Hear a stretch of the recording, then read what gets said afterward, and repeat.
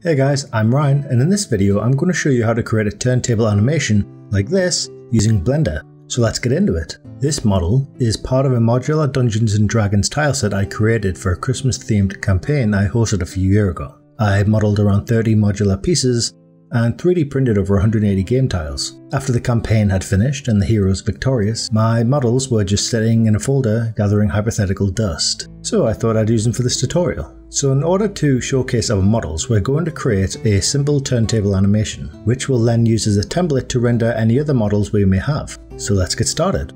So in this scene I have my model and 3 lights. And the first thing we're going to do is add a circle. We're going to select Shift A to bring up our add menu and go to Curve, Circle.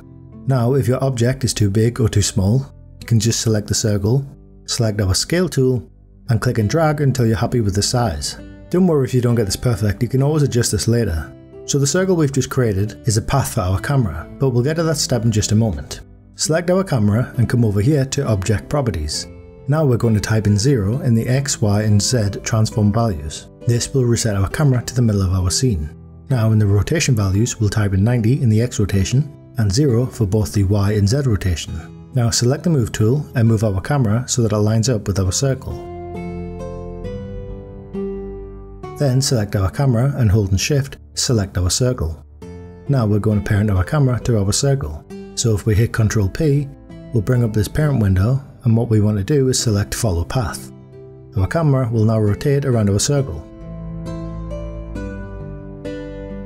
Now if we split our view by going to the top right here and dragging out a new window, now select this little icon here to change our view to our camera view. So this is a great start, but it's very basic. So what we want to do is have the added ability to tilt our camera. So let's add a plane axis, which can be found by hitting Shift A and going to MD, plane axis. This is going to be the center point of our camera. So wherever the plane axis is, the camera will rotate around it. So select our camera and go to the Object Constraints properties over here. Click on this drop down menu and select Track 2. So what this is doing is telling our camera I want the focus to be whatever target I choose. So for our target we're going to select this little eyedropper and select the plane axis. Now we have control over the rotation of our camera.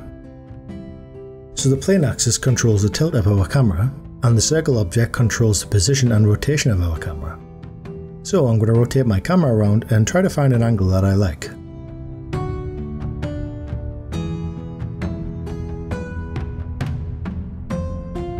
Now that I'm happy with the pose, I'm going to change the length of our animation. Right now our animation is only 100 frames long. We want to change that to about 250. It's a pretty simple process, so just select the circle and go to Object Data Properties, Path Animation and change this from 100 to 250. Now if we scroll through you can see the animation is lasting 250 frames instead of 100. Now let's move on to rendering. So go to this camera icon over here, change your render engine to cycles. Change the device from CPU to GPU if you have a GPU that's supported. Now select adaptive sampling. Open up denoising, select render and change this to optics. Finally move to performance. I'll change these settings to 512 by 512. Just as a heads up, these settings work best for me. I get quicker results this way. But every machine is different so you may want to run your own tests. Now select the output properties. It's this little printer icon over here. So this is our resolution. If you want you can change it, but I'm happy with HD for now. And this is our length. Again, I'm happy with 250 frames, so I'll leave that too. Now select this folder icon, browse to where you want to save your animation, and give it a name and hit accept. If we want to render our animation, we can go to Render, Render Animation. This will be a perfectly fine animation, and you can definitely use it to showcase your work. However, there are a few other things you may want to do before hitting render. If we add a plane by hitting Shift A and then go into Mesh Plane, we'll have a surface for our model to cast a shadow on. So I'll quickly scale this up and show you what it looks like rendered.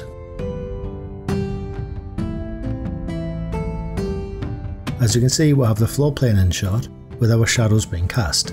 However, if you like the shadows but aren't a fan of the floor plane, we can actually turn the floor transparent in a way that it actually leaves the shadows. We can do this by going to the object properties of the plane, then going down to visibility and take shadow catcher. So if we hit F12 to make another render, you can see that we've removed the plane and kept the shadows. We can even go one step further and make the background transparent. So if you want to replace the background in Photoshop or GIMP, you can. So we do this by going to the Render Properties menu, go down to Film, and then select Transparent.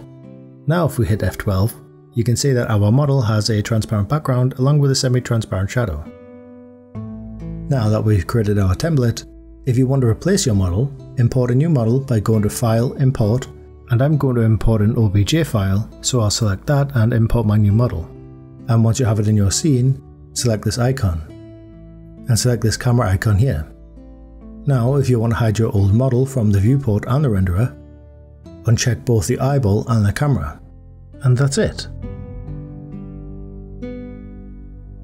I hope you found this video helpful, and if you want to see more, be sure to leave a like, consider subscribing and hit the notification bell. That's all from me, I'll see you around.